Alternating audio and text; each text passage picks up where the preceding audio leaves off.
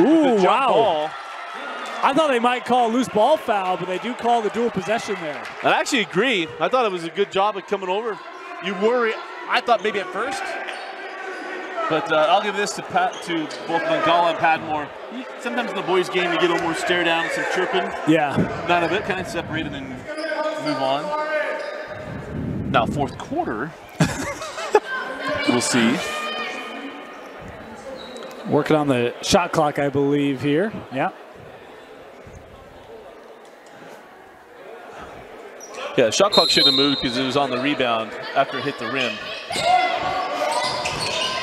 Got that ball quickly inside, and the roar gets that one over the top of Padmore. So back to a 5-point advantage for the Bulldogs. Otley cut off on the baseline, comes back out. This is Pesci. Padmore obviously will have the range there.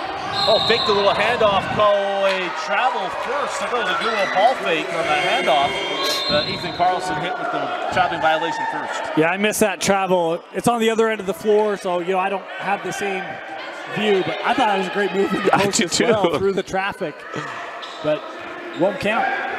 The fun thing about this vantage point, this rim, I don't know the last time it was replaced. We got some chip paint on top of on the buckle here. And that's going to be backcourt.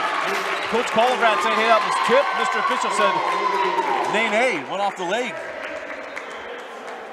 So the ball will go back to the Bears with 1:46 left in the quarter. I'll tell you, Coach Colograd had a question about that call, but he seemed content with the explanation. Officials tonight, understanding how to manage these benches. They've done a nice job of incorporating, communicating, haven't shut anyone out, which is always a good thing. Oh, wow, they count the bucket. I thought maybe this would get called on the floor, but they're going to say it was Otley was in his habitual shooting motion. Count the bucket, and he will go to the line for the three-point play. Yeah, I thought it was on the shot, so I thought that was a good call. Otley has started to find his rhythm. 7 early points here for Bryson. Again, a young man that averages 18, and a chance here to get to 8 just in this first quarter, just over 90 seconds left.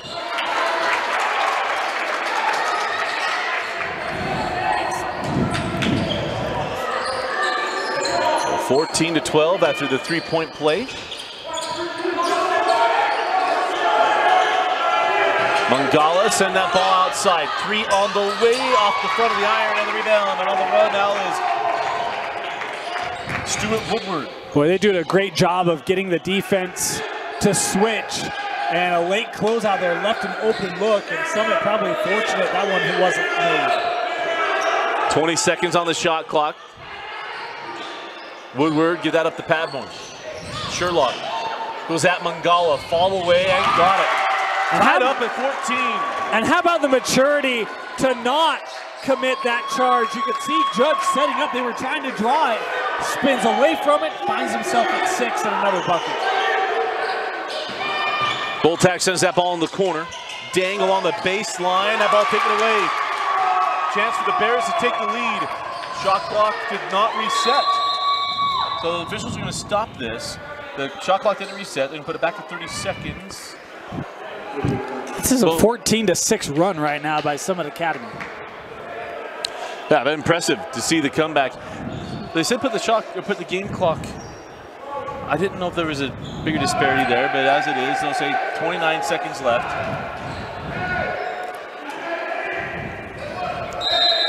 Shot clock is turned off. And a chance for Summit Academy when this quarter started. Coach Conde was an 8-0 start. He took that timeout and his boys have responded. Yes, they have. Woodward sending that ball up top. Got it back outside. Stewart off the screen. Hands back to Otley. Down to 10. Otley. Best on best. Screen. Leaves that one for his own man. That is Sherlock Padmore. Finds that one too. At the horn of line and just. It was online. It was online, but short. Hey, how about that first quarter? The Bears go on a 16-6 run to close out the first quarter. You're watching at KSL Sports Rewind, Game of the Week on KSLSports.com. And welcome back in. Start of the second quarter. Dusty Litster, Dane Stewart, Vince Francis, and Tate Francis with you. Come to you from Yurkovich Arena, as I've now dubbed it. Hasn't been officially named that, but I'm calling it. It's sad to think that this building is no longer going to exist here in the next few years. That ball, actually a foul will be called here on Jackson Bulltax. All I know is if they build the new school correctly, the architect's job is already done. It's like, just build what you have right now and call it good. It just sucks that they can't pick it up and move it. Yeah, it was interesting because Coach Kolovrat before, it's like, I just want this with air conditioning. Like, just give me this with air conditioning and we're good. Of course, Judge Memorial will be moving down to 21st South around St. Anne's, where St. Anne's Church is right now. Yeah. Is where Judge will be relocated to. Yeah, 500 East area. And yeah, 500 East and 21st South. Yep. I played baseball games against Judge there. It's going to be closer to the old South High School than the current location. Yeah, pretty close. Now Salt Lake Community College, Salt Lake campus, as that ball dribbled on the baseline and a turnover. Matter of fact, at the baseball field at St. Anne's, I had one of my favorite plays ever. I'm playing there in the rain against Judge. I thought baseball didn't play in the rain. You got to protect the dirt, like that, Dusty. right? So he hit a line drive in the middle, caught a backhand, and when we went to throw it around the horn, Dusty went behind the back, a little Robbie Alomar action, and completed it. My favorite plays ever. Oh, that's awesome. Shot doesn't go, Carlson with the board. In fact, a fun fact of this one, last time I broadcasted a game from Judge Memorial, it was a home football game for Summit Academy. When Summit Academy started playing football, they didn't have a field, and they rented Judge Memorial High School. Wow. It was Summit Academy versus the Duchesne Eagles.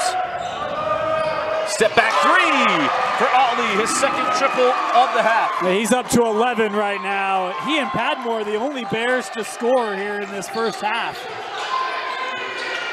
Bulltax in that ball in the quarter. Mangala back up top to Bulltax.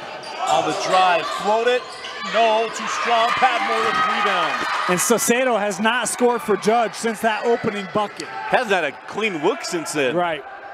We talked about the defense from Coach Condi. Holding teams under 40 points per game.